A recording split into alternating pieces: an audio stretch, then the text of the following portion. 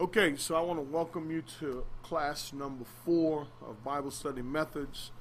And tonight we are going into the second phase of Bible Study Methods. But I told you, looking at your book tonight, we're going to look at a few things. Tonight we're going to talk about interpretation. You were supposed to do your memory scripture, right? What's the memory scripture for this week? Week number 4. Come on, Sister Sarah. I know you got it. Huh? Oh. Is that it? Sure about that? All right. So we're going to look at it. 1, 2, 3, 4. It should be 2 Peter chapter 1, verse 20 and 21. Right? Yeah. All right.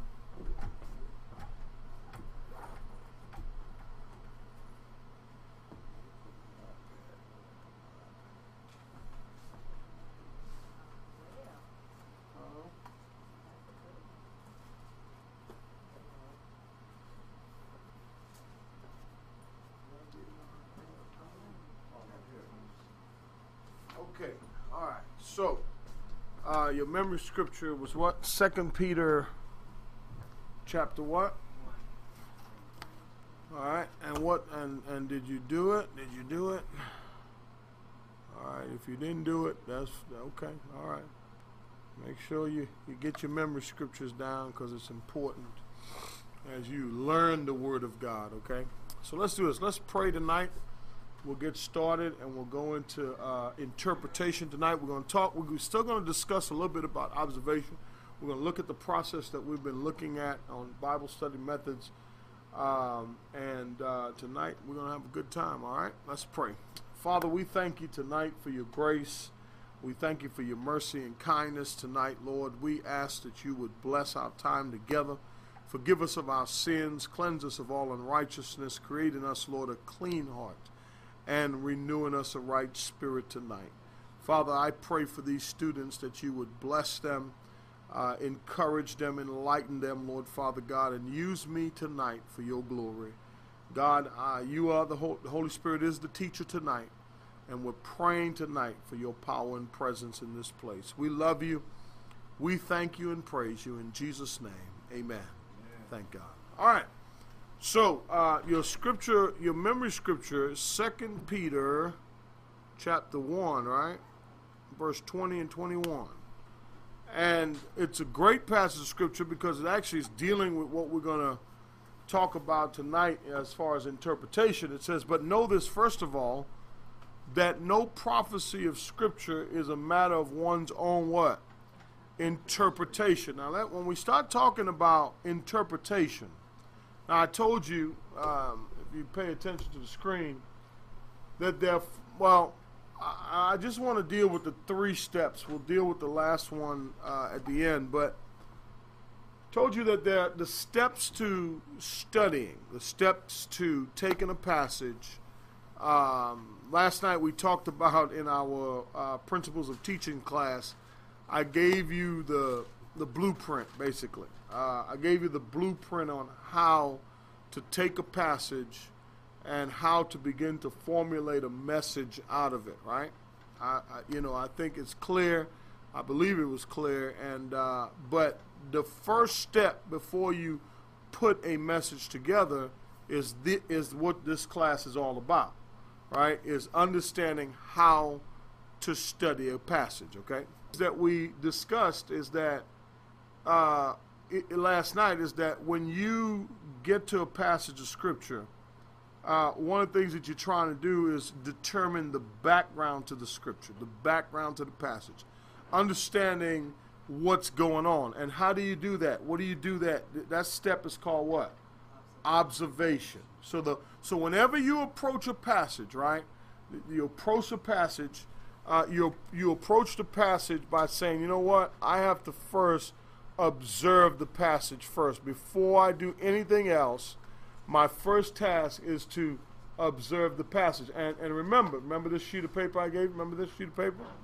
Look, I put everything on the screen for you now. All right? Here it is. The first question, these are the questions that you want to ask, right? These are the questions you want to ask when you're looking at a passage, right? Who is the author? Who is the author addressing? God's people, a specific church? What are the main verbs? And tonight I'm going to talk a little bit about, I'm kind of cover a little bit about observation. But what I said earlier is that you take these questions, and type them up. Maybe tape them in your Bible, in the front of your Bible or something like that. So whenever you sit to study, see, here's the thing: studying has to become a way of life. It really has. After you take this class, I hope and I pray that you will be able to continue studying. When you need answers in your life, when you don't understand what's going on, you need direction from God, you need to make a decision, you are struggling with certain things in your life, remember, this is not just you learning about a method so that you can sound good when you teach, or or whatever your reason is for taking this class, but you are wanting to become better at studying God's Word, and so that you can glean life truths from there, so that you can become the person that God wants you to be. See, your studying, listen, yesterday, unfortunately, now, yesterday I told you that, last night, in the Tuesday night class, I told you that one of the commentaries that you use in order to find out who the author is and who's he writing to and all this stuff is the Bible Knowledge Commentary, right? And if you have this software here, this is called Word Search. You go right here to Intro, and what it does, it actually tells you, who the author is, the purpose for the writing. Okay, the purpose for the writing, when it was written, the date it was written, and things like that. Okay, that's where you find that information. Okay, and I told you last night you may want to go pick up a copy, or if you have the software, if you want to purchase the software, you can get it. But get a Bible Knowledge Commentary, because you're going to need some aids in interpretation. That's what we're going to deal with tonight. We use commentaries to interpret the Scripture. Okay? And we also use just the first part of the commentary to find out the author, who the recipients were. I told you at CBD they have I have the book volume. I haven't used it in many, many years, and no, you can't have it, Brother Ronnie. And but what you do is you can order the double volume set. It's $59, but it's a great investment. Okay, it's a great investment. It's called the Bible Knowledge Commentary, and there are other commentaries that work well. But this is what I do first when I'm trying to find out who the author is and stuff like that. Or you can use a study Bible. All right, John MacArthur's Study Bible. It's a good one. It's a great one that you can use to start finding out who the author is, the date. I'll give you another nugget. It's called the New King James Study Bible. It's called the Nelson Study Bible. That's a great resource. It's called the Nelson Study Bible, and I have that particular on. I have that also on the computer. No, I mean you can use his too. R.C. Sproul, yeah, you can use his too. Yeah, I no, he didn't write that. He didn't write that. This one, the Nelsons. No, he didn't. So when we talked about these questions, right? We asked, okay, who is the author of the passage? Whom is the author addressing? God's people, a specific church, or unbelievers? What is the most important term or concept in the passage? What are the main verbs? Okay, and what is the verb tenses? Now, remember, when we looked at Psalm 93 last week, right? We look at Psalm 93, we did that exercise in observation, right? We started to look at the passage. We wasn't trying to interpret the passage. I'm sorry, yeah, we wasn't trying to interpret the passage. What we were doing is observing the passage. Now, a good rule of thumb is this.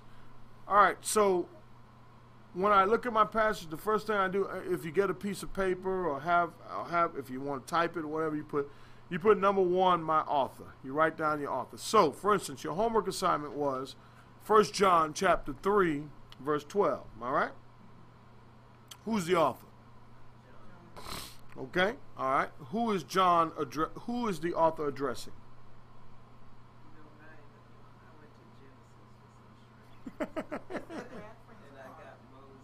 No.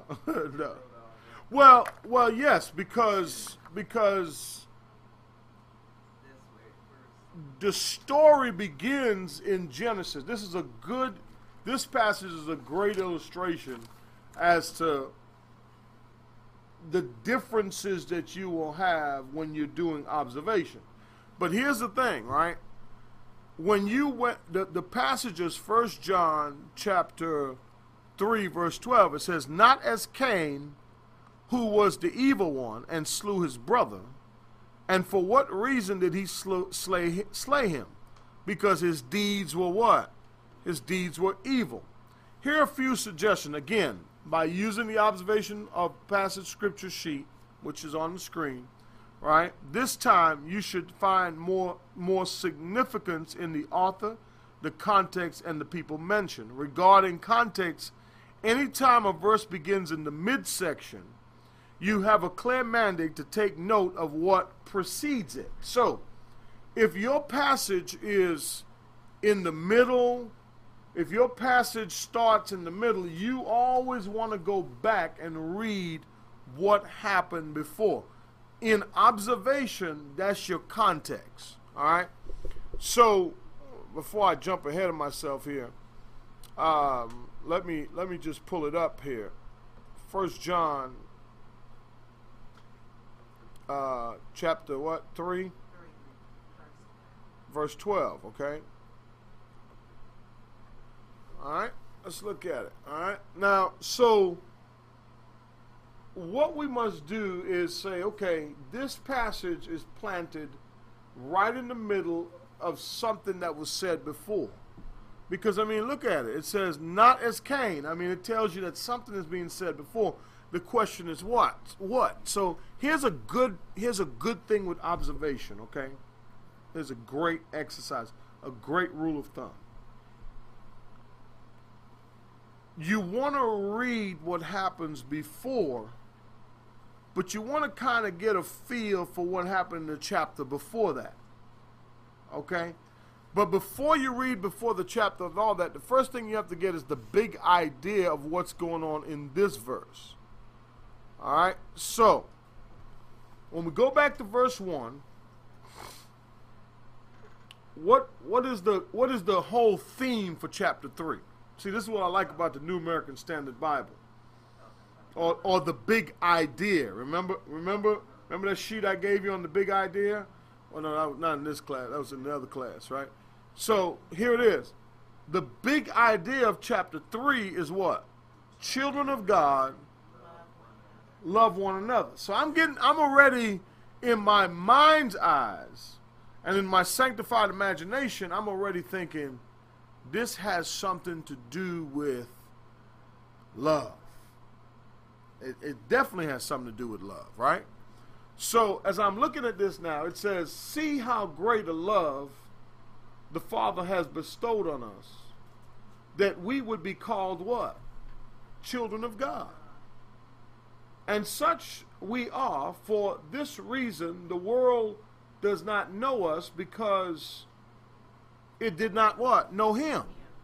Beloved, now we are children of God. Now, there are a couple things I want to say to you before I keep reading here. First of all, I see something in verse 1. See that word see? Another conversation. Something was said what? before the seed. All right, now I'm not going to go there just yet because we want to keep rolling, but he says, he's not saying that we're never going to sin, okay? So don't underestimate what the passage is saying here. All right, we're at 70 now, so I think we're good. All right. Go ahead, my brother. Little children, make sure no one deceives you. The one who practices righteousness is righteous, just as he is righteous. The one who practices sin is of the devil. My God. For the devil has sinned from the beginning. So now look. So the person who practices sin, see, he's not saying we're not going to sin, but in context he's saying that the one who practices sin also practices lawlessness, right? But he also says that the one who practices righteousness is what? Right. And is of God. So there's a difference here, right? There's a contrast going on here in the passage, right? Now, remember, as you're reading, you're making observations, right? Like, okay, man, there's a contrast. He's talking about, he addressed in verse 7, he says, little children. All right? You know, John sees us as children, right? He says, because we are children of God, right? And not only that, but the people of God, right? But he also says the one who practices sin is what? What do you think that means?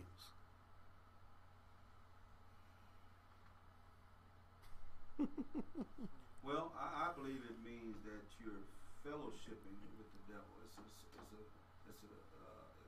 This gets into a relationship, and you're actually fellowshipping with the devil, and The one who's practicing sin. the one that's practicing sin. That could be a believer. Yes, you can fellowship with the All right, but he says the one who practices sin is not of God.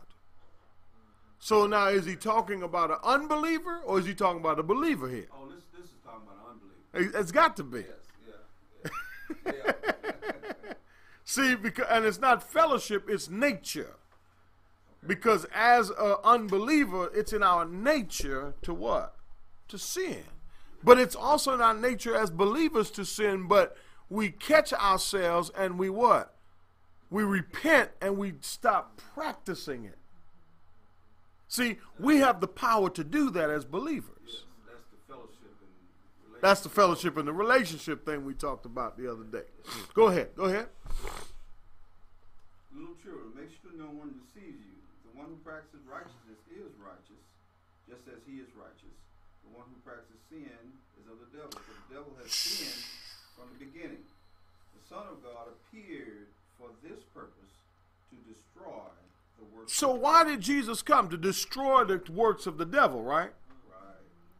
But there's something interesting here. It says, no, verse 6, right at the very top. No one who abides in him. Sin. That's right. Practicing of sin. Okay? If we abide in him, the Holy Spirit will be in us so very strongly. And when I say that, I mean in the sense of being filled, that we will be immune. We would not want to abide in sin, but abide in him. And he says, if you abide in me and my words abide in you, ask for whatever you want and it shall be given, right? Okay? So he says, little children, he says, no one who abides in him sins. And no one who sins has what? Seen him or knows him, right? Read on. Now, let me say this. Right at verse 7, it tells us something. It tells us that the Son of God appeared for this purpose. What purpose did the Son of Man appear for? Destroy the works of the devil. To destroy the what? Now, remember this, okay? Now, remember this. When you're reading a passage, okay, these are things that you need to, like, highlight, underline, pay attention. Pay attention to what's going on in the passage because what's going on in the passage, it will give you a clue.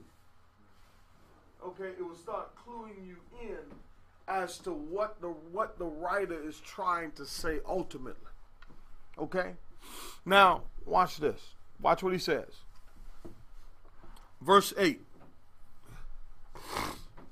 Did we read verse 8? Verse 9. No one who is born of God practices sin because his seed abides in him. Hold on a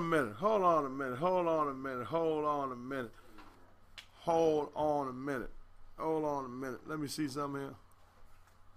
No one who is born of God sins. Practices. Huh? We might sin, but we don't practice. Oh, baby, we practice sin. You better believe that. There's some that what we should not.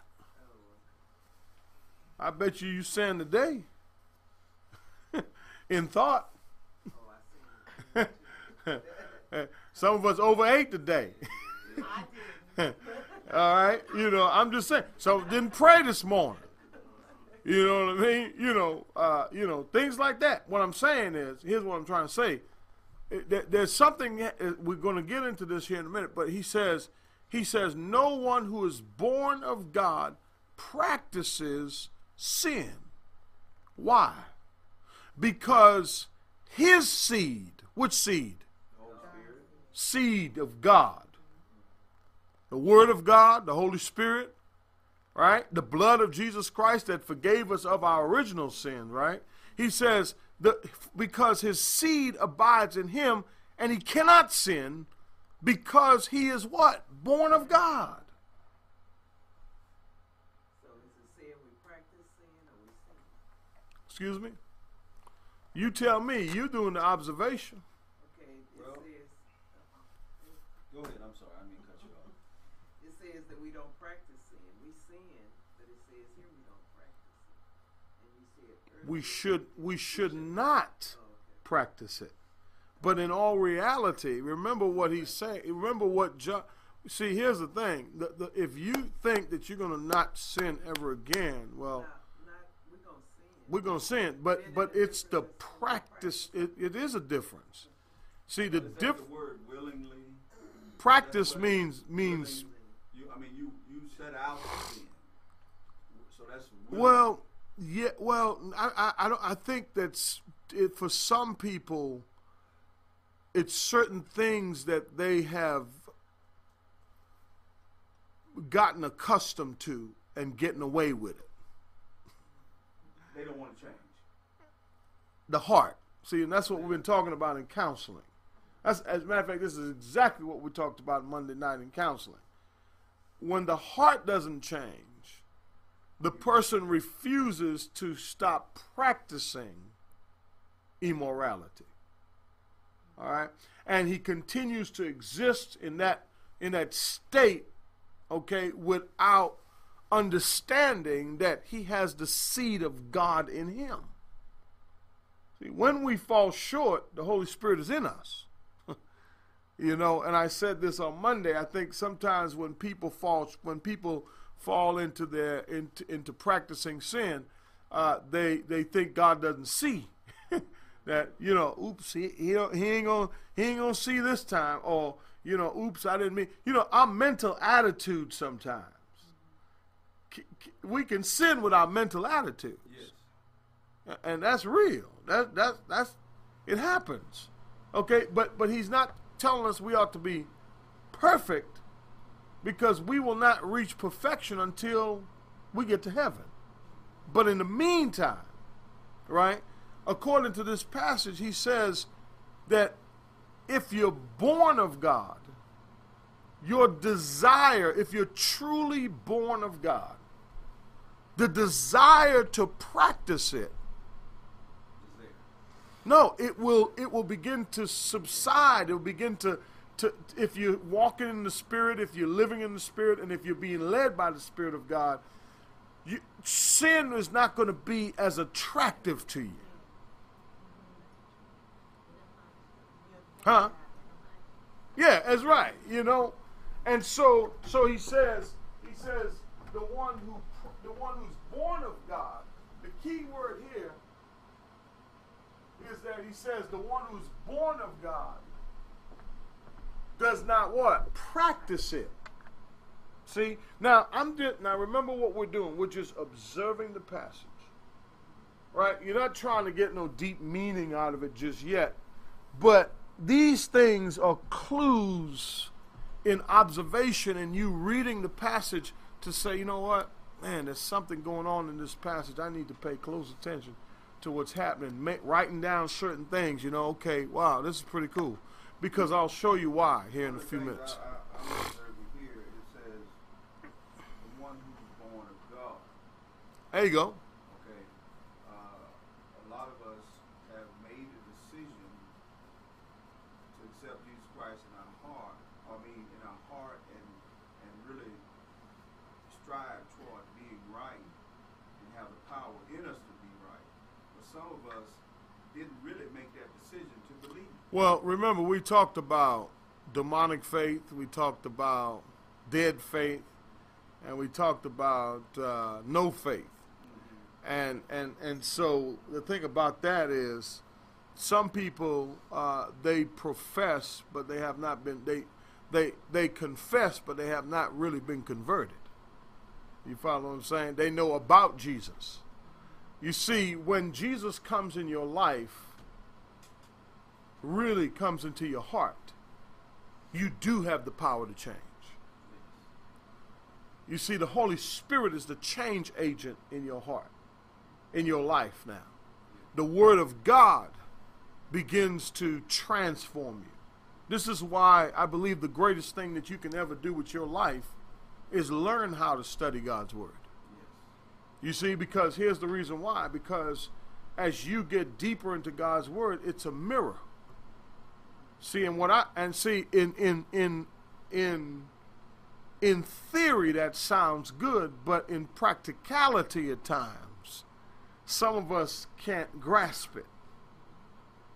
You see, we think, oh, well, I know the steps. I know a lot of people have taken these classes. They know the steps of studying the Word of God, right? Yes. But when it comes down to actually practicing it in their lives, it's one of the hardest things for them to do. Why do you think it is? I believe that either they are still practicing sin, or they've broken fellowship with God. They have not been taught properly. I was watching something yesterday. I'm going to use it for my next class. Now, the next class I'm teaching is Worldview. And boy, I tell you, Worldview class is an amazing class because it opens your eyes. And people like, if you like them, it's all good, People like Benny Hinn, who emotionalize people and never offer them Jesus. That's a good example. You know what I mean? Churches that use all the emotional stuff to draw a crowd in, and then people, they start doing life together, but nobody's never said, are you saved? Just because you stop doing something by willpower because you're hanging around positive people or Christians doesn't mean you're saved. See? It's a transformed life that says that you're really saved. You follow what I'm saying? Exactly. And if you look at this here, you have to ask yourself, which seed is in you? Because look what he says before. He says, again, the one who practices sin is of the devil. He is of the devil. That's deep. That's deep to me. This, I mean, God's word is so amazing, but when you read stuff like that, you're like, man, that's kind of harsh. How many sermons have you heard where the preacher say your daddy is the devil? Or you're of the devil? You do that today, guess what's going to happen? You ain't going to have no church. Okay? Because people don't want to, the new thing today, people don't want to be preached at anymore. You see, but what do you do? What do you do in a situation like this? Well, it tells us we shouldn't be surprised when a person is practicing sin and you're wondering, man, why aren't they changing? Because their daddy is the devil. They are of the devil. And they're doing it for the devil. Look. The one who practices sin is of the devil, for the devil has what? Sinned from the beginning. But the Son of Man appeared for this purpose. What purpose? To destroy. Come on.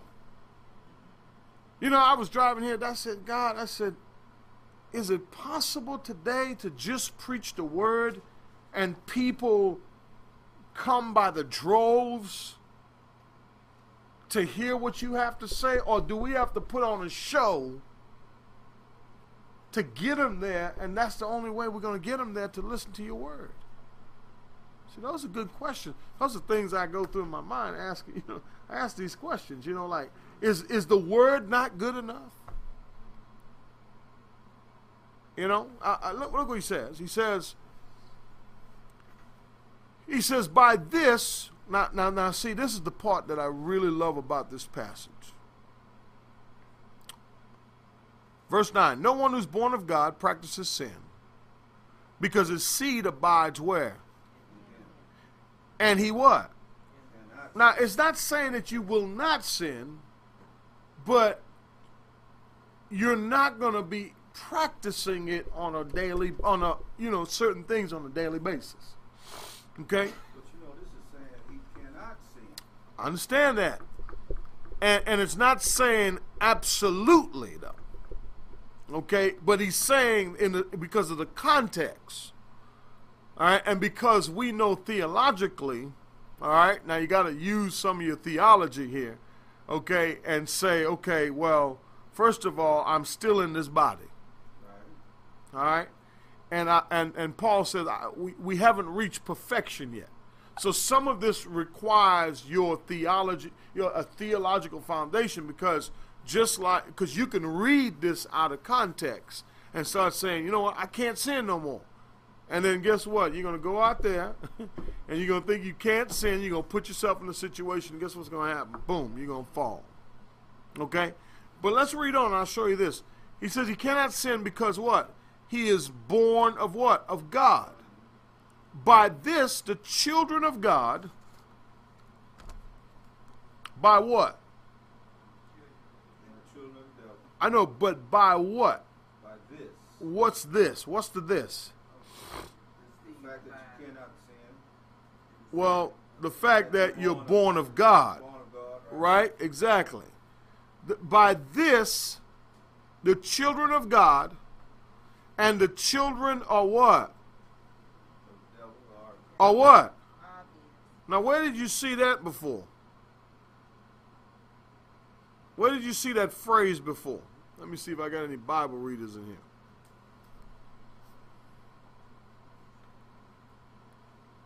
Where have you seen that phrase before?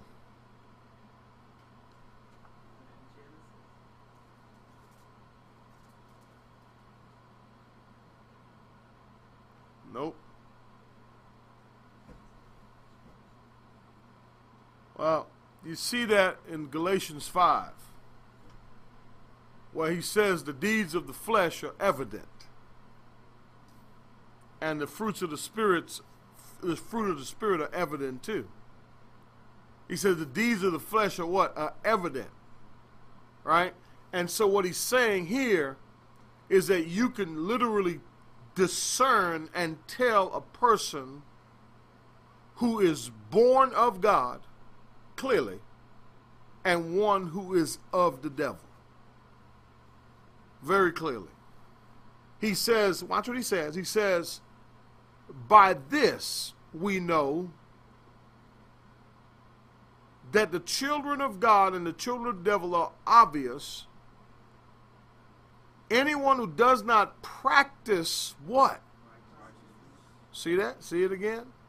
Is what? Nor the one who does not what? Now, this passage, even though we're dealing with sin, the bigger issue here is not about sin. It's about love. That's the bigger issue here. And what he's saying is, the one who does not love his brother. Now, this word brother has nothing to do with my blood brother. Has everything to do with my brother or sister in Christ. Now, watch this. It says, for this is the message. Now that you have the context. This is the message which you have heard from the beginning. From what beginning? There you go. When God says, you should love with all your heart, with all your soul, and what's the second to that? Love your neighbor as what? As yourself. Right? He says, for this is the message which we have heard from the beginning, that we should love one another, not as Cain. Now watch this. Not as Cain, who was, now what he's doing now in this passage, right now, he's given us an illustration of what it looks like to be unrighteous and to be righteous. You follow? And that's what he's doing here in this passage in observation. Now watch this. He says, not as Cain. Now what did Cain do? All right. Now how many did your homework? All right. All right. What happened with Cain? Why did he kill his brother? Out of jealousy. Because, and let me say this about Cain and Abel, okay? Remember this. It shows you a couple things with Cain and Abel. Number one, it shows you that man is born, but he has a choice. Abel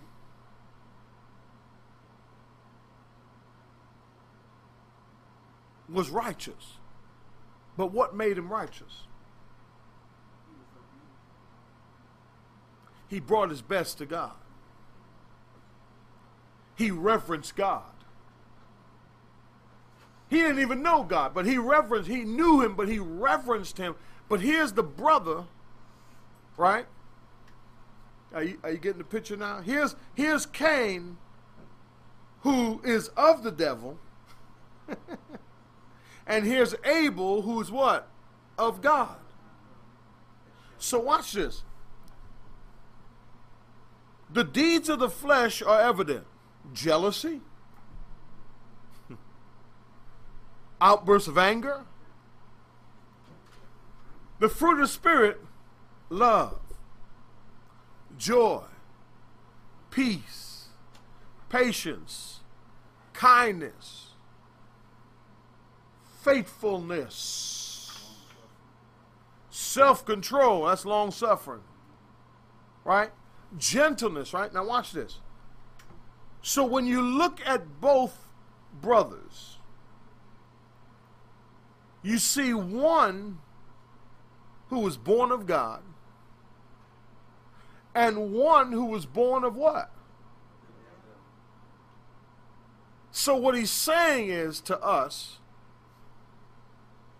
we don't want to be like Cain. But we want to be like Abel.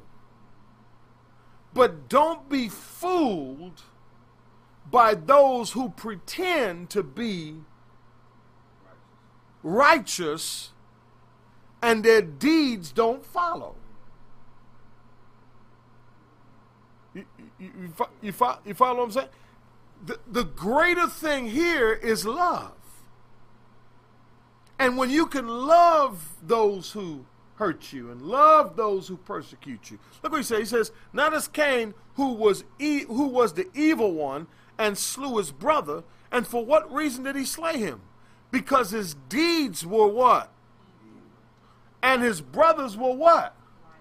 So what he's saying in context, look at the deeds of a person. Come on, help me somebody. And you will be able to know who they are. That's just observation. Look, listen, if a person comes to you and say, you know what, I want to sell you this. Right? And you watch their actions and you watch how they went to somebody else and say, hey, you know what, I want to sell you the same thing. He want to sell you the same thing that he sold him, and he hadn't even given him this yet. You follow what I'm saying? His deeds does not match up.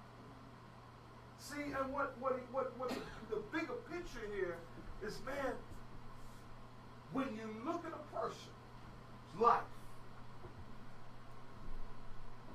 you have to discern. Is their actions lining up? Is their walk lining up with their talk?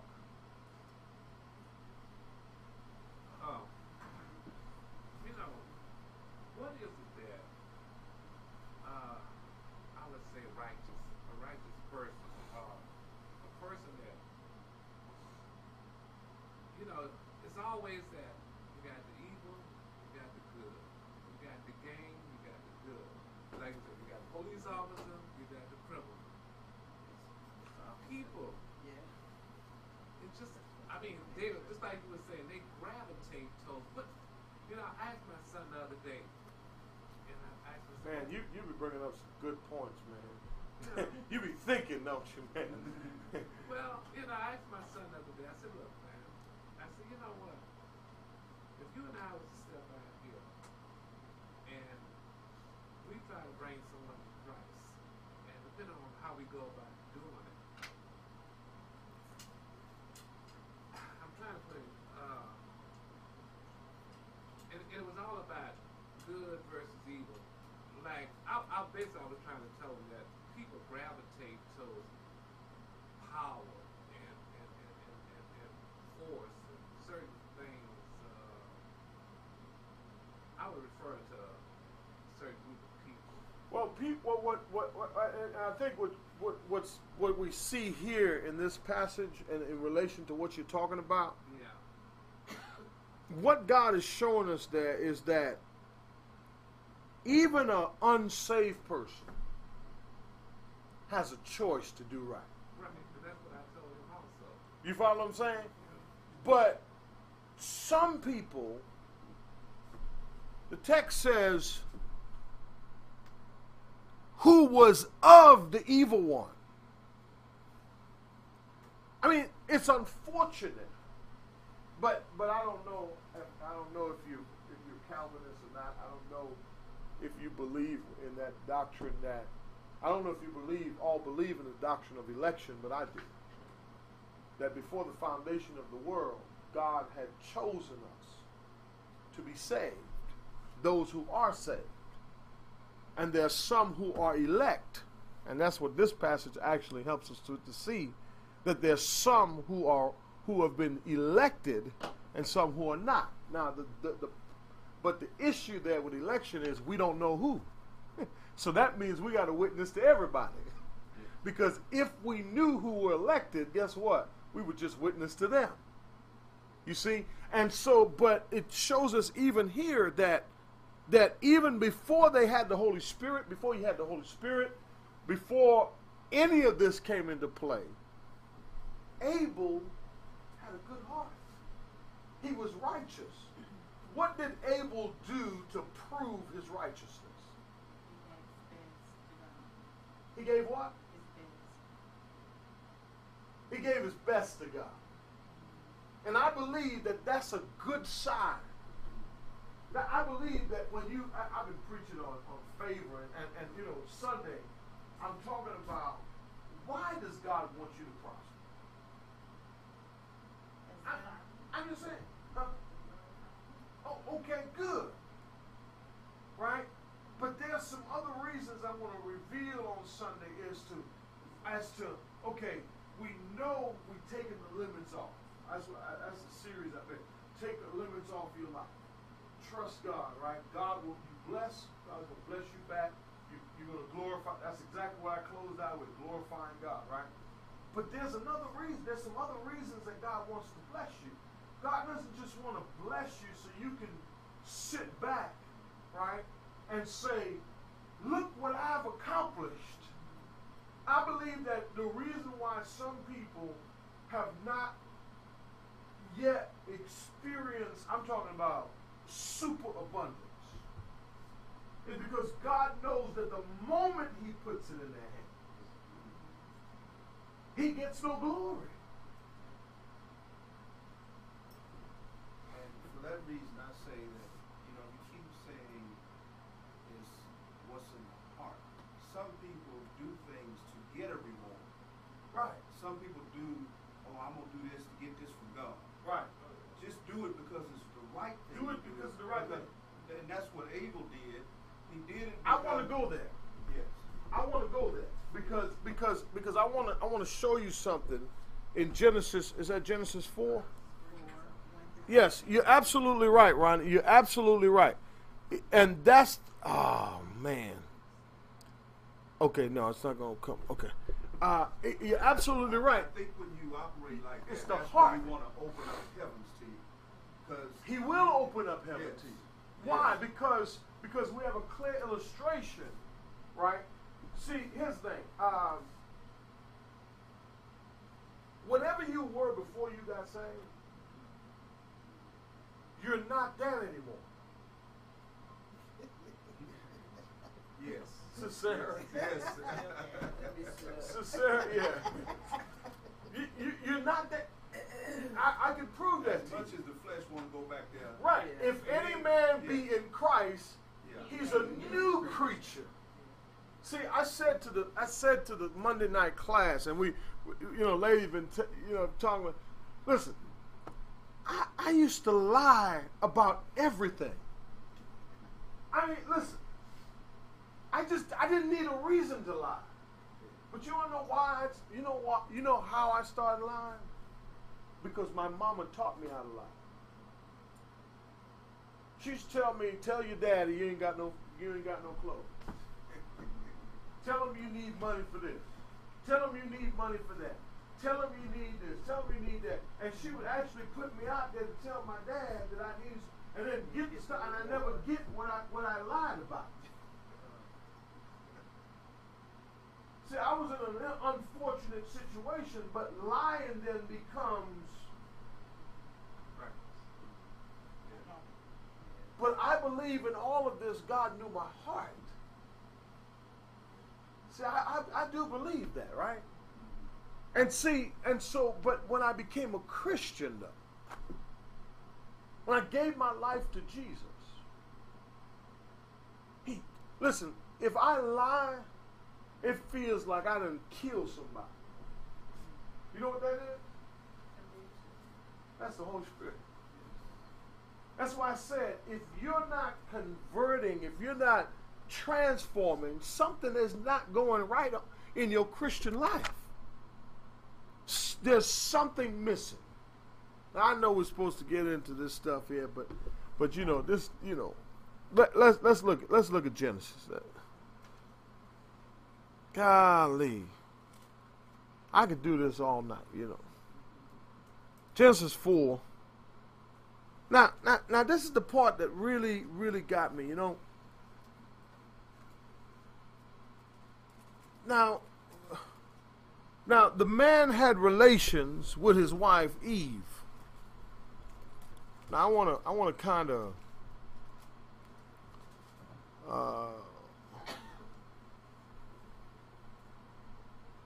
now I want to show you this tool also. This is a great tool. Genesis 4 what? Verse 1, right? Now, this tool is called a parallel Bible, okay? And what happens with a parallel Bible, you can read it in different versions to get a better understanding of what the text is saying. All right? This is an amazing tool. They sell Bibles like this. It's called parallel Bibles.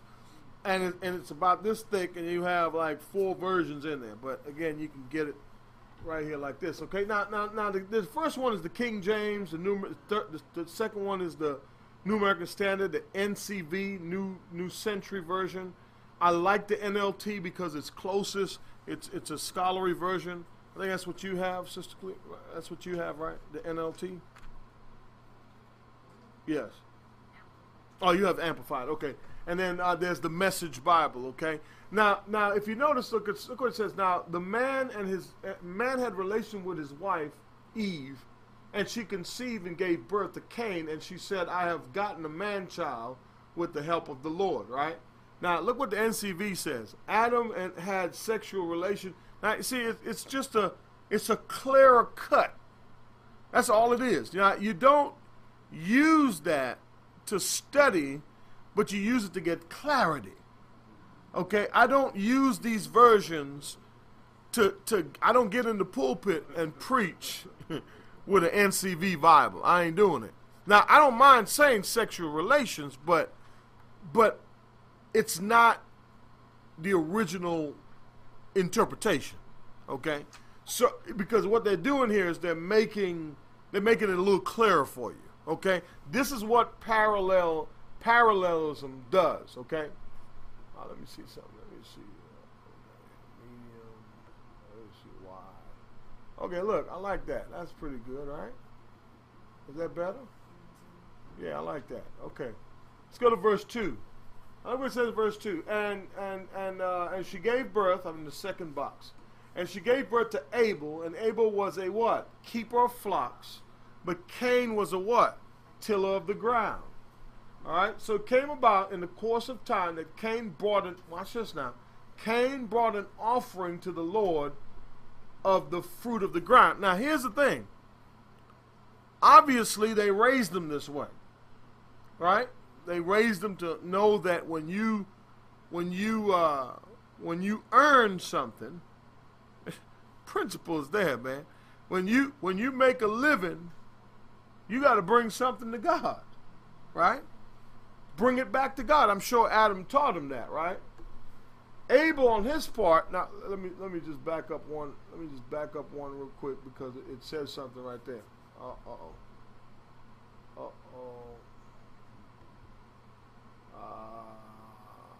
Oh yeah. This is what look what it said. Now I want to show you something. It says you got to see this in the text. It says so it came about in the course of time that Cain, now remember now, we're reading 1 John 3:12, which says that Cain was the evil one who slew his brother, right? And we're contrasting him in the context of him being of who? The devil. All right? And the fact that he didn't love his brother. All right? Now watch this. Now, it came about, there's something here I want you to see. Came about in the course of time that Cain brought an offering to the Lord of the fruit of the ground. He brought an offering.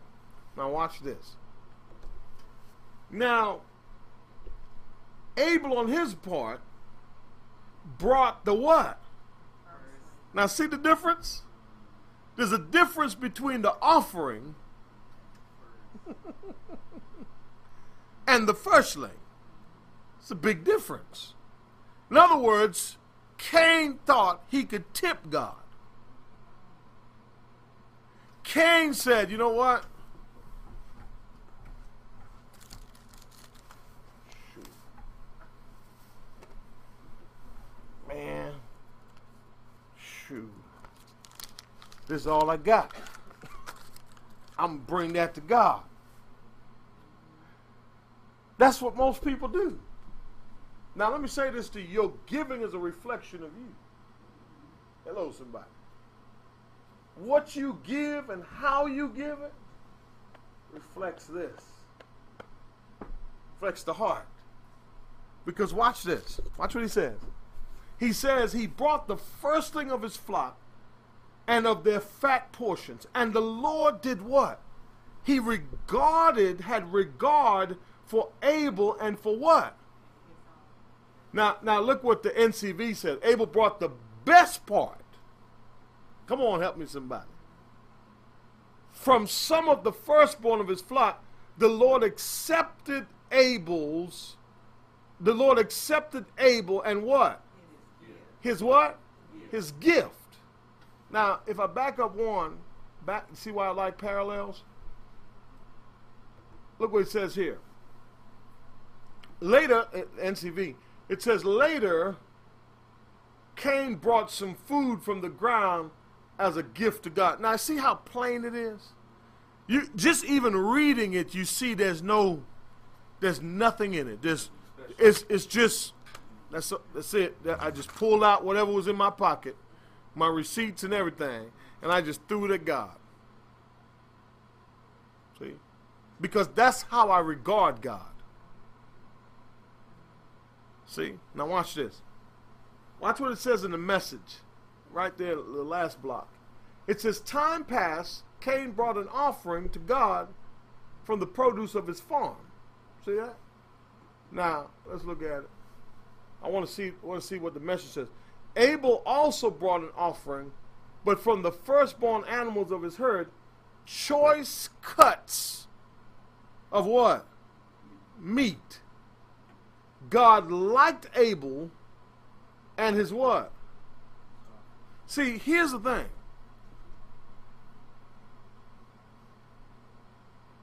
What is it about, what's the difference here? It's not about what they brought. Because here's the thing, right? If I'm tilling the ground, the only thing I got is fruit. I don't have choice cuts, meat. But I do have some delicious pears, oranges, grapes. I mean, I got some stuff, choice stuff. But then I have a choice. What's my choice? Do I bring it to God, my best? Or do I just give him leftovers? Our act of giving reflects this. It does. It's not only a matter of faith and trust. And listen, and if you don't see yourself prospering, it's good question to ask. God, when I bring it, am I just throwing it at you? Or am I bringing it with a heart that says, before I even get there, God, I love you. And because I love you, because I love your kingdom, and because I love your word, and because I love what you have done in my life, God, here I am to offer you this gift. My best. See? Watch this. But for Cain and his offering, he had what? No regard. And as a result of that, so Cain became what? He didn't just become angry, he became very angry, right? He became very angry and his countenance fell. Look what the Lord said. Then the Lord, now this is the beautiful part about this passage. God sees everything, including the heart. He knows who is born of him, but he's given us a clue now, a peek into saying, okay, I know now. I know who's born of God. I can tell by their deeds. You see what I'm saying? I can tell by the way they carry themselves, right? I can tell by what they're practicing. It's evident, right? Watch what he said. The Lord said to Cain, why are you angry? Why is your countenance fell? He said, if you do well, will not your countenance be lifted up? Look at the NCV. If you what? If you do things well. Look at the NLT. You will be accepted if you do what is what? So is it wrong not to bring your very best to God? You better believe it. Can we refer back to, well, just in our minds, like when you're going over this, I go back to how you broke down Psalms 93, where it talks about the Lord reigns. And his majesty. Right. And you said that's like the royalty. Right. You're serving the king. Right. So would you bring the king just some food off your table? Come on, talk. There you go. See, now you're getting into Bible study. Now you're using your sanctified imaginations, what I call it, and what you're getting into, you're saying, man, this has a whole lot of implications here. Listen, if God reigns and if he's king, and not only if he's just king, but if he's majesty and royalty, right? Why wouldn't I bring my best to him? I know why. Because I'm worried about me. Yes. That's it. Because what I'm practicing requires a certain lifestyle. It requires a certain amount of attention. And so what I have to do, I have to have enough resources to fund my whatever it is. But I want you to see, he says, if you do things well,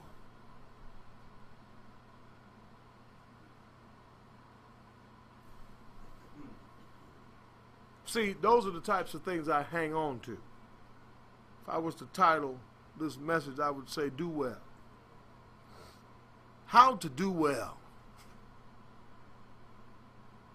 See, because, he says, but if you do not do them well,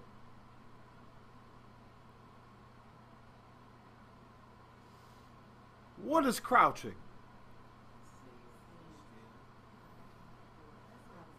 Sin is crouching at your door, and its desire is for what? To do what? To do what? To master you. To devour you. To take over. Sin wants to rule over you. And it goes back to what he was talking about in the context in 1 John. So, but here's the other thing. Here's the other implication of this passage. When you don't bring your best to God,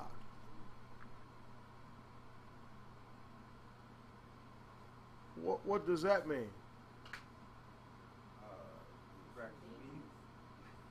Say it. Say it. Say it again.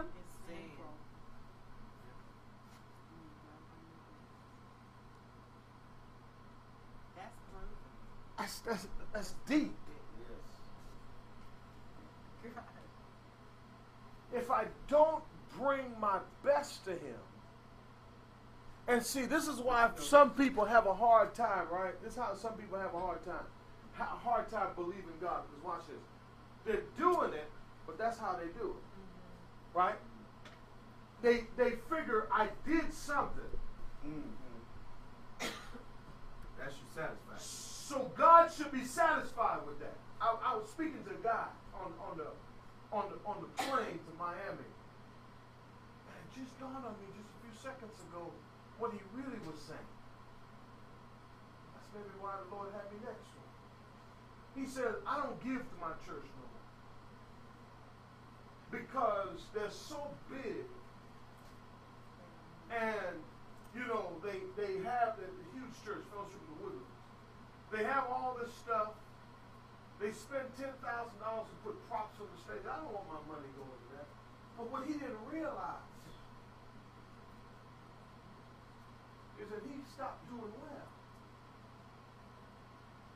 You know, I thought of an illustration that said that, and it makes perfect sense to me. We take the illustration of a child, and the mama has taught him how to clean the house, how to wash the dishes, and he get the attitude that I'm not going to give my best when he can give his best. So really, he in a state of sin. I can see him being in a state of sin. I can see us being in a state of sin where we know we can do better, but yet we settle for that because we got another agenda. We got something else to do. Shortcuts. Yeah, you know, I'm not going. I ain't gonna dry the dishes. I ain't gonna sweep the floor because I got to get back to my game. And that's what it's all about. We got something else to do, so we ain't gonna give our best. And we don't think about it. Well, see, and that's what I've been trying to teach a church for 9 years. Is that, listen, if I stop coming to church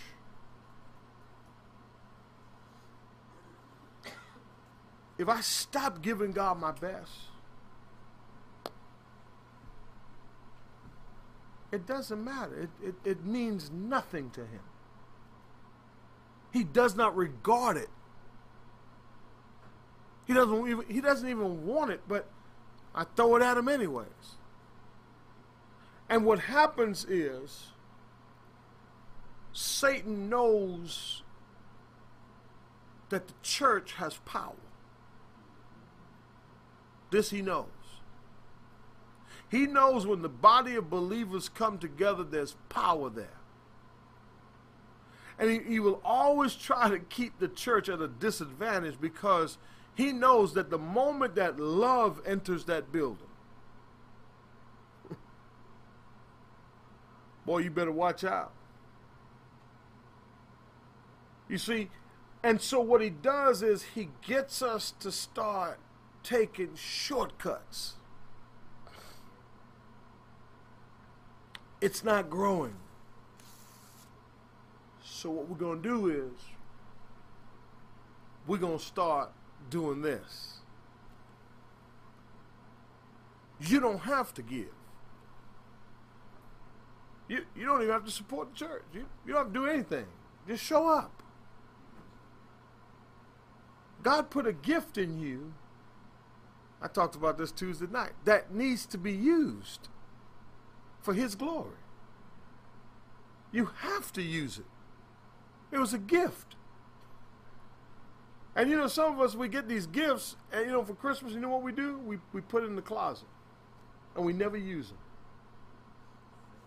See? Now let me finish this up. Let me finish this up because I want to show you something here. Watch what he said. He says, if you do well, will not your countenance be lifted up? And if you do not do well, and what does he tell him to do? Give his best. To give his best. to give his best. He says, why? Sin is what? Sin is ready to attack you. Sin wants you, but you must rule over it. How do you rule over sin? You say, today I'm no longer going to give God just anything. Because it's sin, it's sinful when we don't give him our best. If I'm going to serve him, guess what I'm going to do? I'm going to, listen, if I'm going to preach tomorrow, I've already studied. I'm ready. All right? If we're going to go outreach, I'm prayed up. I'm ready. You find what I'm saying? Whatever we need to do, I'm doing it, and I'm giving not just 1%, not just 50%, but I'm giving 100%. That's something that you have to practice in the midst of discouragement. You know how God can take us and make this thing real to us? He will put us in a discouraging situation to see if you still got the zeal. Do you still have the fire? Do you still have the joy? Do you still have the mind to bring him your best? See? Listen, we give our attention to a lot of things. But how about our church? How about the kingdom? Bigger than the church, it's the kingdom. People are dying, going to hell every day, and we're sitting right next to them. Anyways, watch what he says next. Oh boy. Cain told Abel, his brother, and it came about. Now notice God gave him the solution, right? And God gave him a way of escape.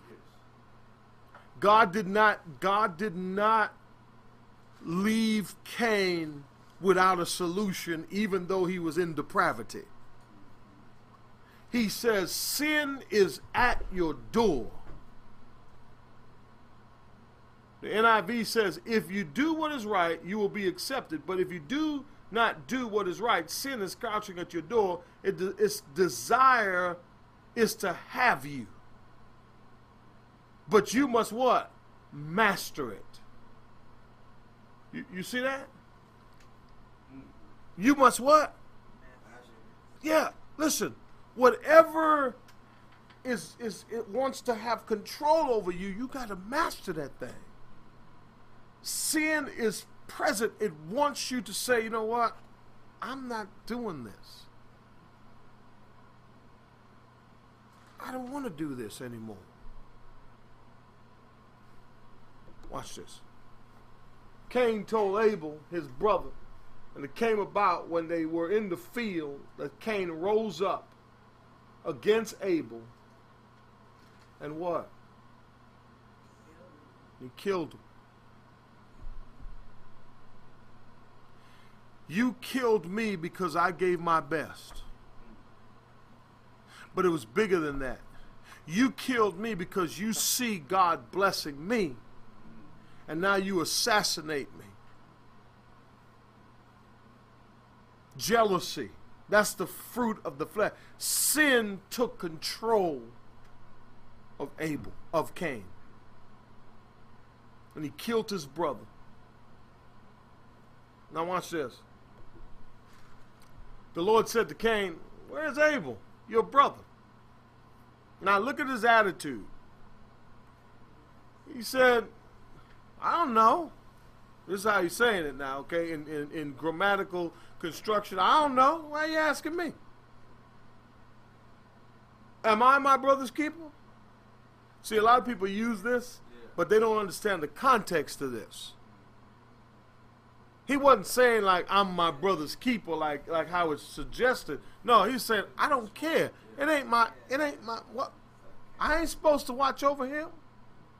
That ain't my job. You God. See what sin will do. Watch this. Watch this.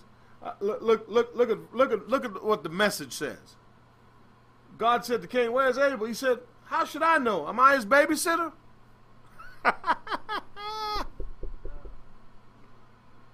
Look at the NCV. Later, the Lord said to Cain, "Where's your brother Abel?" Cain answered, "I don't know. Is it my job to take care of my brother?" Now, this is a classic scripture, and in Bible study that I just mentioned, that people do this. They'll grab this piece right here. Am I my brother's keeper? We've used it for themes, for brotherhoods. We've used it for all kinds of stuff. But if we only knew the context of what it was written in, we wouldn't use it. I mean, we can still use it in a positive way, but I'm just saying, you know. Now watch this. He said to him, he said, "What have you done? The voice of your brother's blood is crying to me from the ground. Now, you are what? Cursed from the ground, which has opened its mouth to receive your brother's blood from your hand." From now on, you'll get nothing but curses from the ground. How did the ground get cursed? Huh? Cain. Cain didn't understand the bigger picture. Just like Adam and Eve did not understand the bigger picture. This is a generational curse going down right here. They didn't understand the bigger picture. Now, even though God said, "Cursed be the ground because of you, Adam," he's just reiterating. He says, "And now you'll be cursed in your work with the ground, the same ground where your brother's blood fell and where your hands killed him." Now, let me say this. I can use this passage in a lot of different ways, but I'll use it in this way, seeing that we talked about it already. When you don't give God your best, and you assassinate people, everything you do will not prosper. You will get up and try to do it. And this leads me to examine myself tonight. Seriously. Am I giving you my best? Is that why I keep trying to launch and I keep falling? That's why I keep trying to see a way out, and every time I try to see a way out, I keep falling back down. Failure to launch. You see, because the beauty of a believer in this state is 1 John 1 and 9. You don't have to stay in that condition. See, but when you find out about this, and when you learn the concepts, you got to what? Turn to God and repent. Now look what God says next. God said to him, "When you cultivate the ground, it will no longer yield its strength to you. You'll be a vagrant and a wanderer on the earth." Cain said to the Lord, now watch this, "My punishment is too great to what?" You should have thought about that when you had that attitude of, see, when you're blessed, people will envy you. Seriously. But you have to continue to not apologize for what God is doing in your life. You don't have to apologize because he blesses you and your children. Don't you ever apologize. If somebody wants me to have, I'll have it. See, for his glory, right? Look what he says next. He says, behold, you have driven me this day from the face of the ground, and from your face I will be hidden. And I will be a what? Vagrant? He accepted it, didn't he? And a wanderer on the earth. And whoever... so the Lord said to him, therefore, whoever kills Cain, vengeance will be taken to him. What? And the Lord appointed a sign for Cain, so that no one finding him would what? Kill him. Then Cain went out from the presence of the Lord and settled in the land of Nod, east of what? Eden.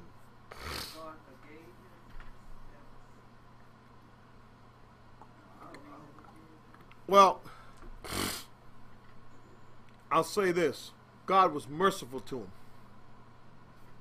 Now, let's go back to our passage.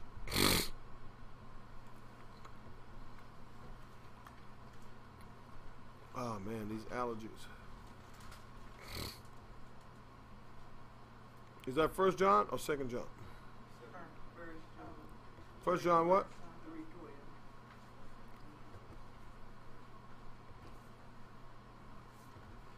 All right. Now let's read it with all of this in mind. Okay? The fact that God did not kill him and actually stood up for him suggests what? God's what? There you go. See, God is not as hard as we think. Yeah, even though he didn't kill him, he still was cursed. He was cursed, Still a penalty. but he was still loved by God. Because he said, anyone who touch him. You follow what I'm saying? He had to live with this guilt for all the rest of his life. Okay? But he says, not as Cain, who what? Who was evil and slew his brother. And for what reason did he slay him? We know what reason now, right? Because his deeds were what? Evil, and his what? Brothers was what? Righteous. Verse 14. Is that verse 14 now? I'm sorry, verse 13. I skipped the verse. Look at verse 13 now. Don't be surprised, brethren. Oh my gosh. Come on, help me somebody. If the world what?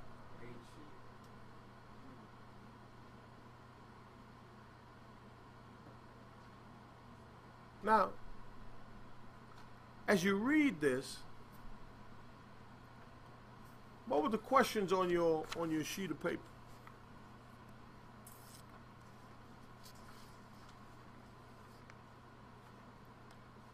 You were supposed to write in reference to Genesis 4, 1 through 16, what new insights does this shed on the verse, Genesis?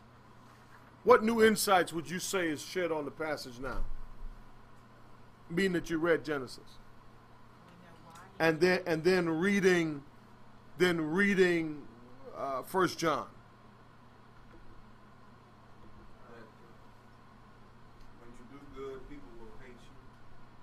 People will, the world will hate you. Okay. All right. The one who is righteous, right? The one who's righteous practices what? Righteousness. The one who does not love his brother is not righteous. Right? It gives us an illustration to show us that the deeds, that if you have hatred for people, you follow what I'm saying? That hey, it shows where you are, who your daddy is. Right? It shows that your daddy is the devil.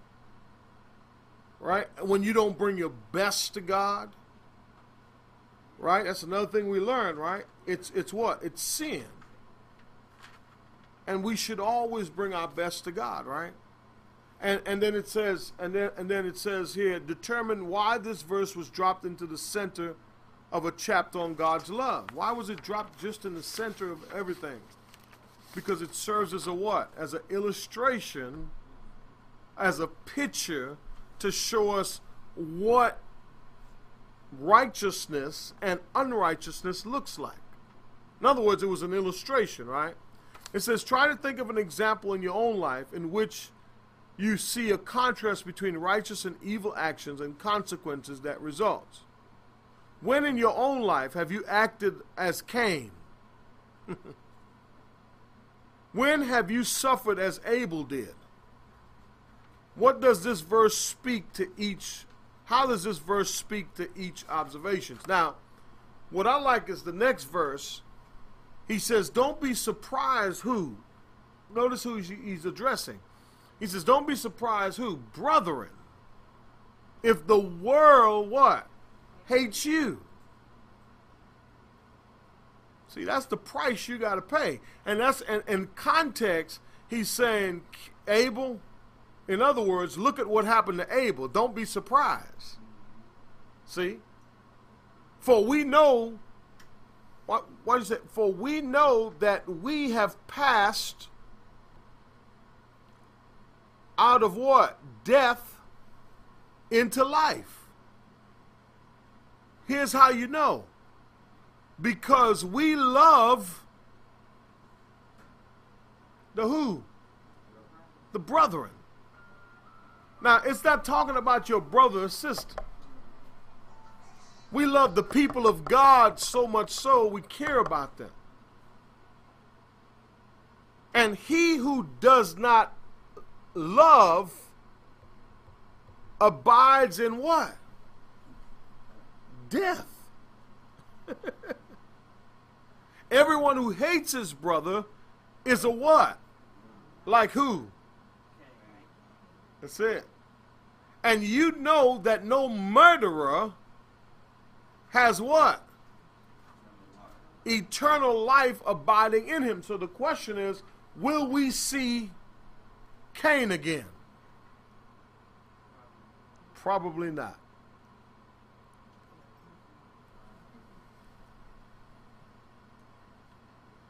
This is some deep stuff, man. All right. I'll stop there because I want to get into another slide that I have here.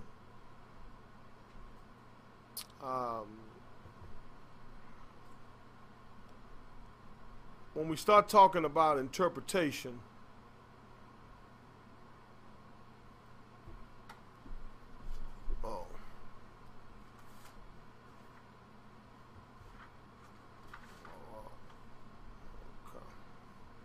let me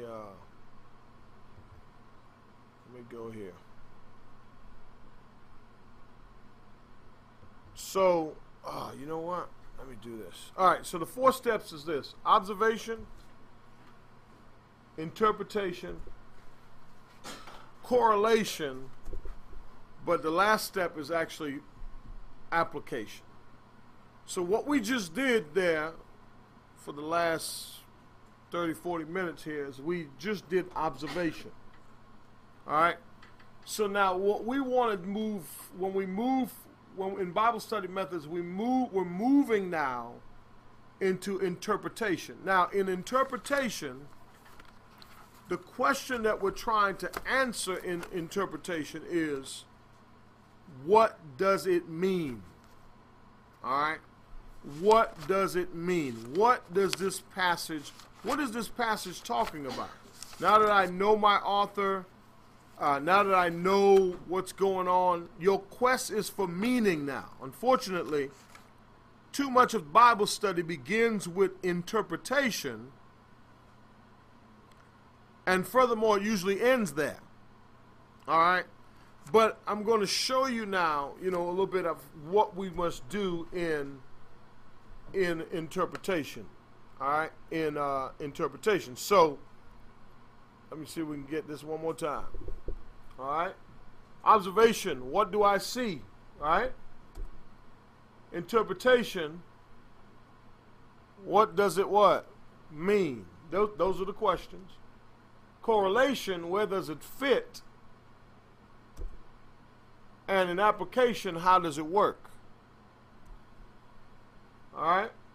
The more time you spend observing, the less time you spend interpreting. Now notice, we observe this passage together, and pretty much now in interpretation, we can get right to the point and get on with that. The more time you spend observing, the less time you spend what? Interpreting, okay? The more time you spend, the less time you spend in observation, the more time and mistakes, the more time and mistakes in interpretation, right? I'm sorry, the less time spend time observing the passage, you're going to make a lot of mistakes in your interpretation, because then you'll lose the context, and you'll forget what setting it's in and all that kind of stuff, okay? All right, the problem with most Bible study begins and ends in interpretation. All right? Let me do this real quick. Let's go to this. Okay, this is what you have in your book. And I'm just kind of trying to keep everything on the page so that way you can kind of see it and understand it, because I don't want to take you nowhere else and then you just be like, well, where is he taking me? All right. Okay, can you see that? Yeah? All right. I went to the eye doctor today and they told me I have zero vision. Okay. Our observation of a passage should have stirred up interest yet challenging question, leading us to the second stage in Bible study, interpretation. Fortunately, we do not have to run to a commentary or a study Bible for answers, though these are helpful tools to check our conclusion. Using the following 6 methods, all right, as needed to tackle a variety of questions, and make sure to familiarize yourself with the 3 principles of interpretation below. Ready? Principle number 1. Your goal...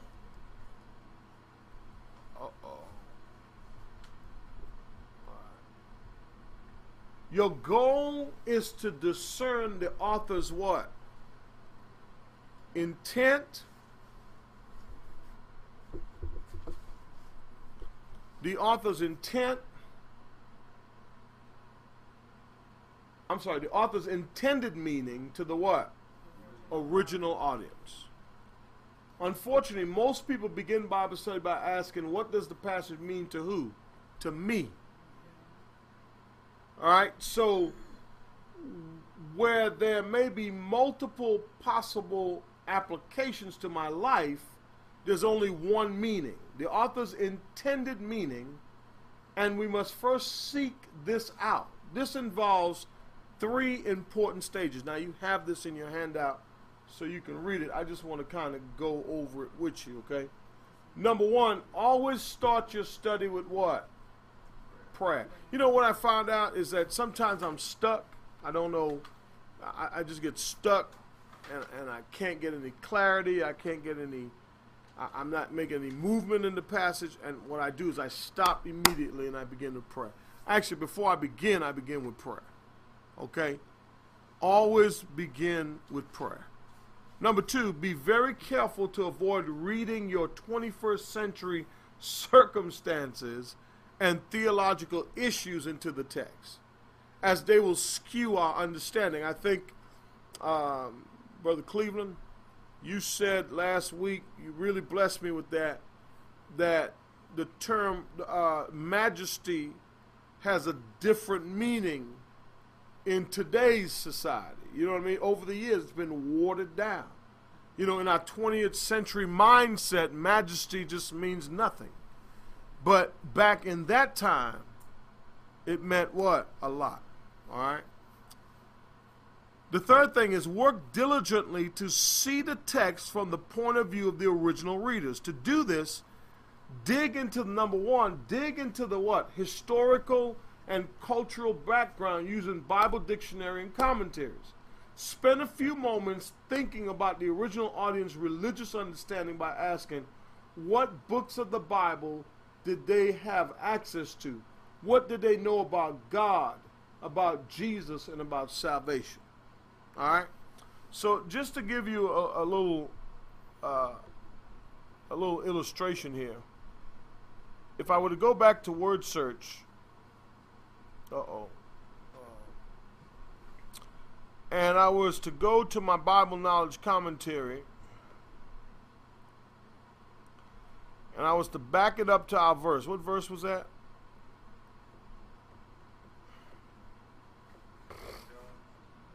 Yeah, 1 John. 3 and 12. Okay, 3 and what? 12, right? All right. But before I go to verse 12, the first thing I want to do is I want to go up here to intro, right? And what I want to do is I want to get into the background of this book. So here's what I do first. I say, okay, the first epistle of John is an intensely practical letter addressed to what?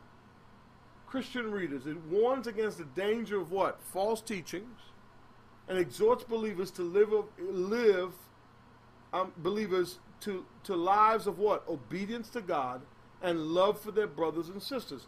Its controlling theme is fellowship with God and the Father of our Lord Jesus Christ. See, so now I'm getting to understand why he wrote it, who he wrote it to. See how all this is like, in interpretation, this is where all your background information is starting to make sense. All right? All right? Then you know your author. Who's the author? John. Background. The letter contains no hint about the identity or location of the readers beyond the fact that they are what? So we know that 1 John is being written to who? Oh man, that's big. That's huge based upon what we just read. That's major. That's a major fact. And I write that down. This was written to Christians. This has nothing to do. So when 1 John 1 and 9 comes into play, you know, people use 1 John 1 and 9 to witness. Right? Do you know that? People use 1 John 1 and 9 to say, if you confess your sins, he's faithful and just to forgive you and to cleanse you of all unrighteousness. That's not for the unbeliever. Why? Because it was written to who? Come on, help me. See what you just learned something. So everything that's in this book is not written to unbelievers, it's written to us. So it should hold a little bit more, right? I just found that out. Now watch this. Since early church tradition associates John with the Roman province of Asia in Western Turkey, it has often been taught that the readers lived there. This may be especially since the association is what? Confirmed by Revelation. So they were in Asia. They were in the province of Asia, actually. All right. So we know that culturally there's an Eastern mindset here. Oh man, that's rich. That's rich. All right. The readers have been confronted with what? False teaching, whom John called what? Antichrist. So we know that he's writing to believers who were in Asia, who the church was being infiltrated with what? False teaching. The exact character of the false teaching has much been discussed. Many have thought it was Gnostics who held to the strict dualism in which spiritual and material things were sharply distinguished. Others have seen the letter as directed against dichotism, the belief that Jesus's humanity was not real and that he only appeared to have a physical body. Now, see, this is deep. All right, so this is the belief system. So what we're finding out as I'm studying this passage is that in the midst of an Eastern mindset and a potential of discrediting Jesus as Savior and Lord and as God, right? I better bring my best to him. Amen. I ought to love my brothers Why? Because the background is rich, right? Now watch this. Because now I'm getting interpretation. He's speaking to the church. He's speaking to Christians. We don't know exactly which church in that providence, but he's teaching all the Christians in that particular area. All right? And then it goes on to give us a couple things. And what I usually do, I mean, you can read all this stuff, but what I usually do is I kind of go right here to the end. It kind of tells you. In any case, the letter was no doubt intended ultimately for the what? For the what? This is a warning book. That's rich. So I would make that in my interpretation. What does that mean? What does the text mean? What does this passage about Cain and Abel have to do with anything? It has a lot to do with a lot. But now that I'm getting ready to interpret it, see, look at this. He says it's ultimately for the warning and what? Instruction of the what? Of what? The whole church or churches to which it was sent. So this book should be taught in church. That's pretty heavy, man. And its truths are richly what? Applicable for every Christian experience. When was it written? What date was it written? First century AD. It was written virtually noting the epistle indicates specific date or period. Many conservatives suggest the date of late in the 1st century AD, about the time or shortly after the writing of the 4th gospel, but a good case can be made for dating the Gospel of John sometime prior to 70 AD. If this is done, there is no practical reason why 1 John may not be assigned to the same period. Now, this time period thing, because they have a lot of discrepancies in it, it's still important to understand what date and time it was written. You can look it up in timelines. Okay, let me conclude here by saying this. It says these deductions, like I said, I always go to the last paragraph because it usually just gives it to me in a nutshell.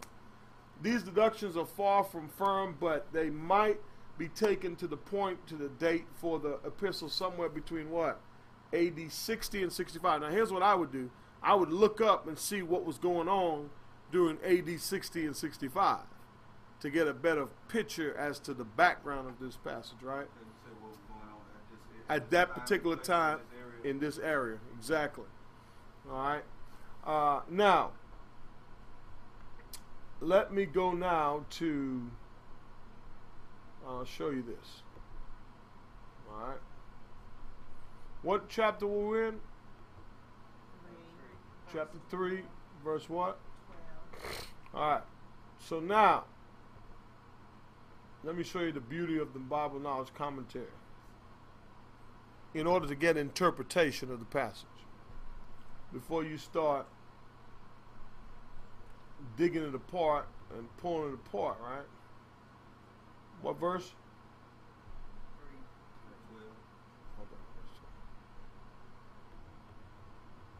3. Right here, 12. Now, let me show you how this works. If I go to my Bible Knowledge Commentary now, look what it does. It now gives me meaning, interpretation to the verse now. Look what it says. John here made it plain that his ambitions, admonitions were directed to what? We know this. This is the message you Christians have heard from the beginning. We Christians should what? Now, instead of using brethren, he's using the word what? Christians, exactly. But before telling his audience precisely what love is, he first told them what it is not. So now, in my interpretation of that passage, if I go to present it, what I would say first in my lesson, I would say, the first thing that the writer was doing, this is how I say it. The writer is first addressing, before he addresses what love is, he addresses what love is not by giving us an illustration of what? Cain and Abel. That is proper interpretation. See that? I mean, we already said that earlier, but the reason why we went to the commentary is just to validate what we just said. So in interpretation, you're finding meaning as to why he was saying what he was saying, and who he was saying it to, right? And what the purpose is. So watch this. He says, it is most certainly not the kind of action Cain exhibited towards his brother Abel. Cain murdered his what? His brother. And in that action, he was one of the what? Belonging to is what? Misleading. So the reason for this murder was Cain's jealous resentment of his brother's superior what? Righteousness. And now you're understanding in interpretation what it means. Watch this. In saying this, John touched a sensitive nerve, since hatred towards other Christians is often what? Prompted by a feeling of what? Guilt about one's own life. Come on, help me. This is real stuff right here. As compared with that person's. See, and that's what's happening. When you see a person, and see now this is application. When you see a person doing well and you're not doing well, we have a tendency to slaughter that person. That's the illustration. That's the interpretation of what John was trying to pull out by using that passage. Now that's pretty heavy, ain't it? But in our observation, the reason why this doesn't surprise us, because we spent 45 minutes in observation to conclude with the commentary in interpretation. The commentary just gives you a richer wording, and you know what I mean, it puts it in its proper wording, so you can say, oh man, yeah, that's it.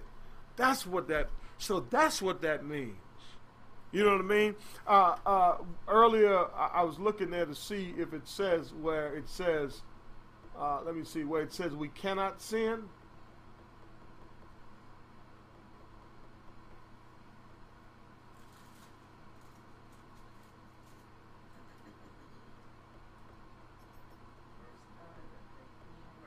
Verse 9, right here, exactly. It says, as was pointed out in connection with verse 6, adding such phrases as continue to go on to John's statements about sinning is not justified on the basis of the Greek text.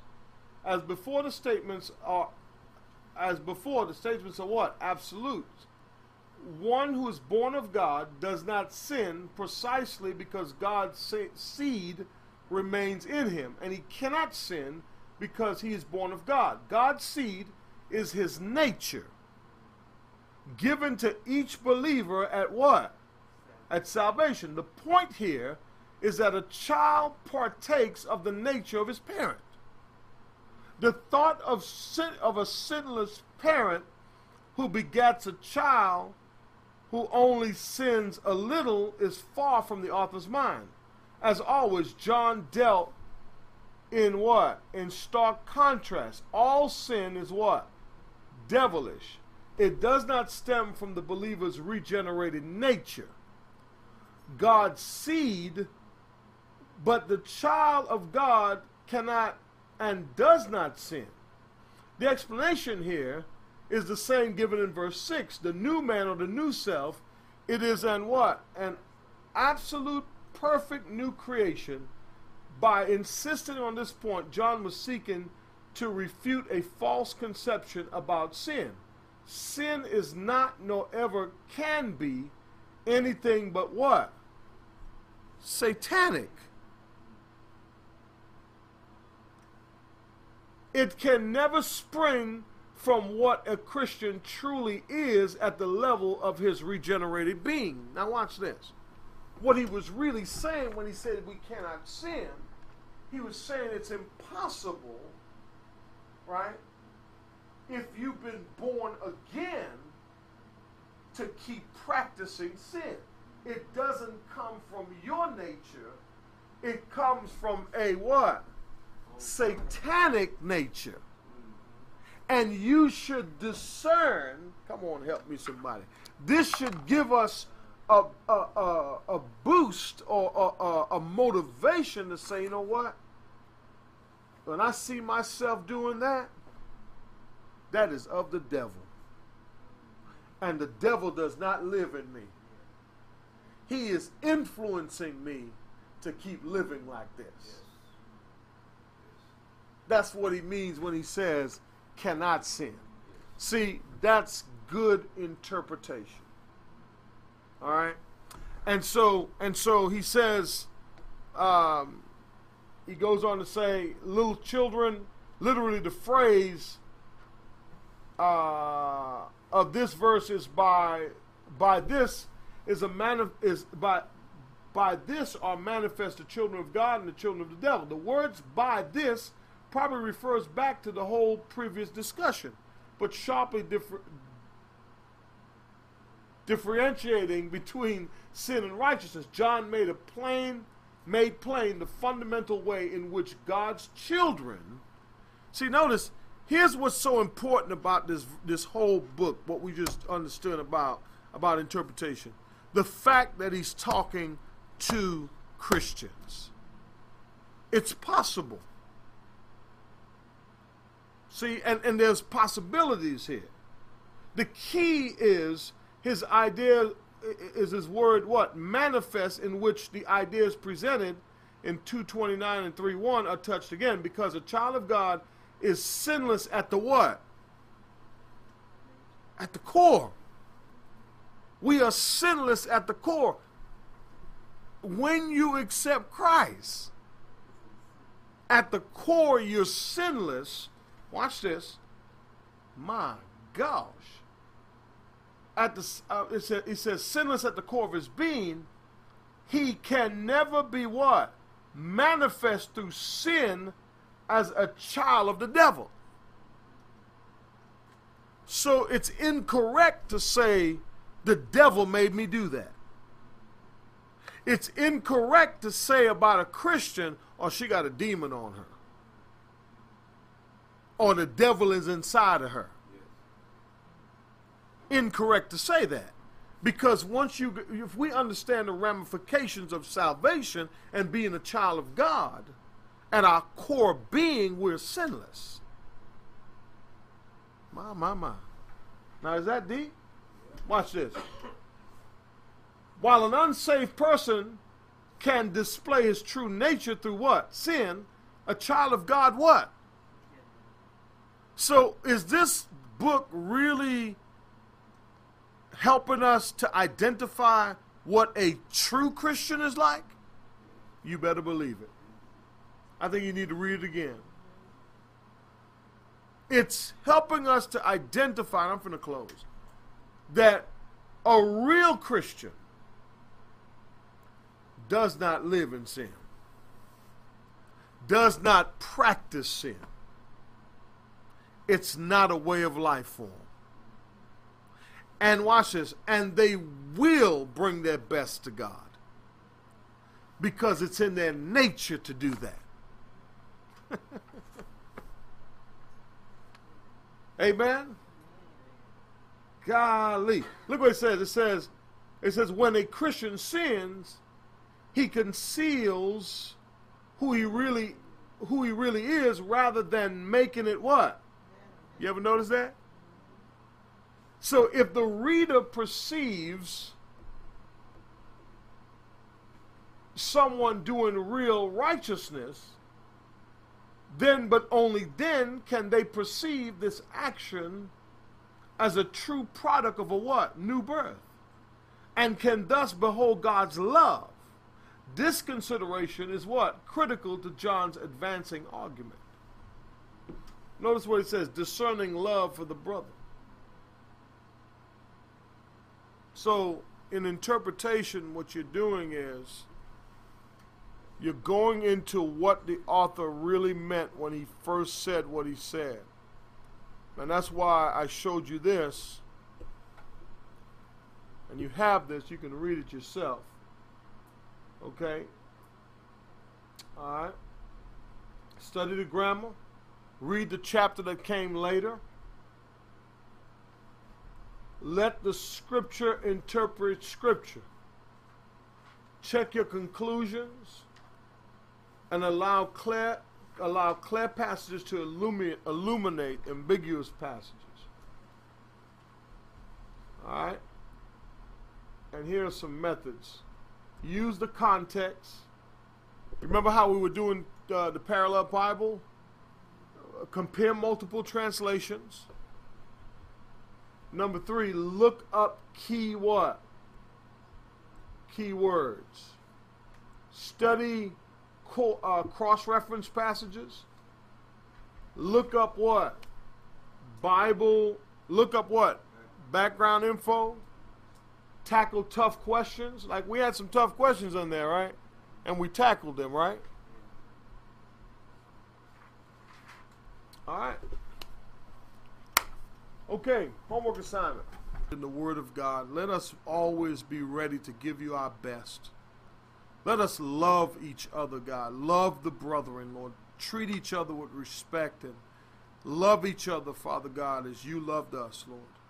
I just pray for everyone here tonight that you would bless us. Give us safe traveling grace as we leave this place tonight. We love you, we thank you, and praise you. In Jesus' name, amen. Thank God. Let me say this.